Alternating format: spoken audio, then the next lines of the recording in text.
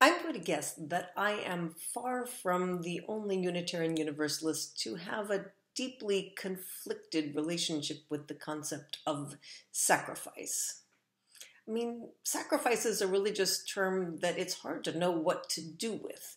The Jews of old sacrificed animals at the temple, which just seems archaic and kind of weird. And the Christian concept that God sacrificed his only begotten Son for the redemption of humanity seems, well, maybe kind of a little bit creepy. But sacrifice is a thread that seems to run through religion.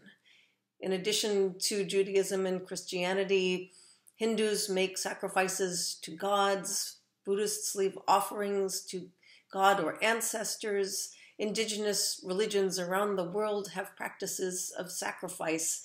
It's a thing. It seems so strange, and yet there it is, religion everywhere full of the notion of sacrifice.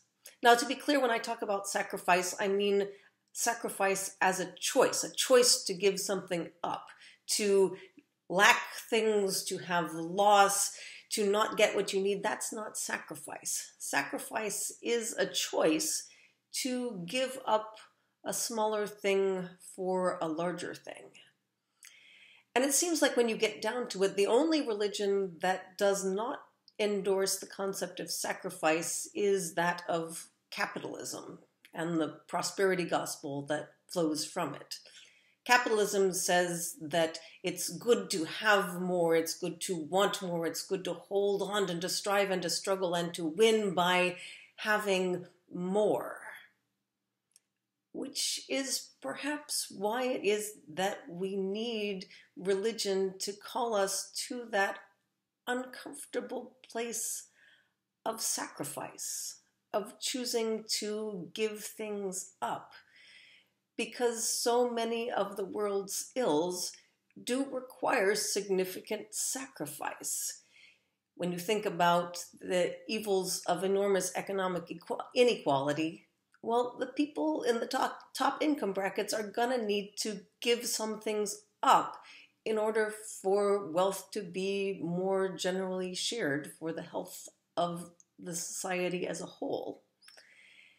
And if you think about combating white supremacy, the reality is that white people are going to need to give up some privilege, if only the privilege of assuming that whiteness is normative, that your own experience as a white person is the way that the world is.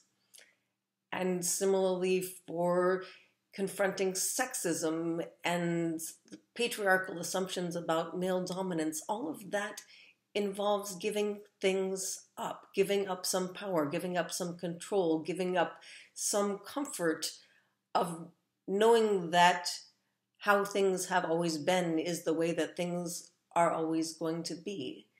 And the place where this becomes the most obvious and concrete to me is in the area of dealing with climate change and ecological devastation and pollution. It's so much that is asked of us for so large a job, and every moment contains its own kind of questions. Do I drive or take public transit or stay home? Do I buy this thing I want, even if it's wrapped in a great deal of plastic?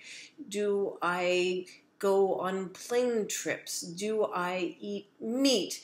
Do I buy the eggs that are in a plastic carton but are pasture raised, or do I take the eggs that are in a cardboard carton but are caged free? Everything is a choice when you know that you're talking about the fate of the planet. And everything that you can do is so small and maybe doesn't make a difference at all, and yet somehow it seems right that we should all be called upon to sacrifice to gain something so very large.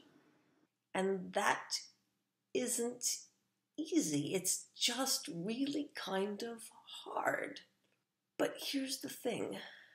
While capitalism is really normal and natural in the sense that it goes along with our wishes and our brain's desire to have more, it turns out our brains lie.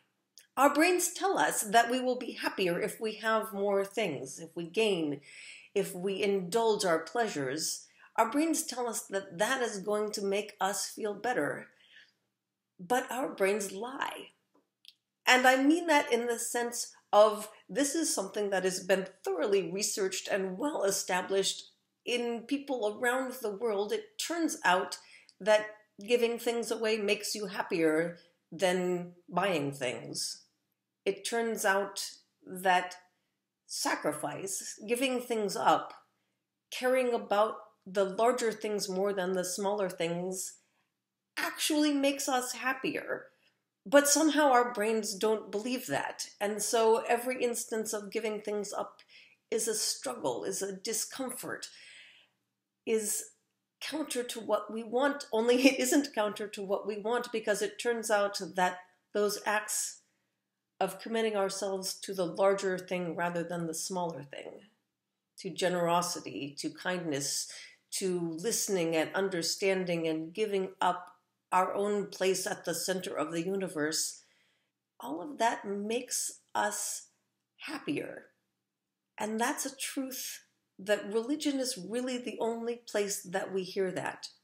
It isn't a place in our culture that we usually go to. And so that religious message of sacrifice, of letting go, of caring for the larger, is something that we rely on our religious communities to build, to nudge us and to push us and to prod us in the direction of our own happiness, into the difficult and necessary growth of our own hearts.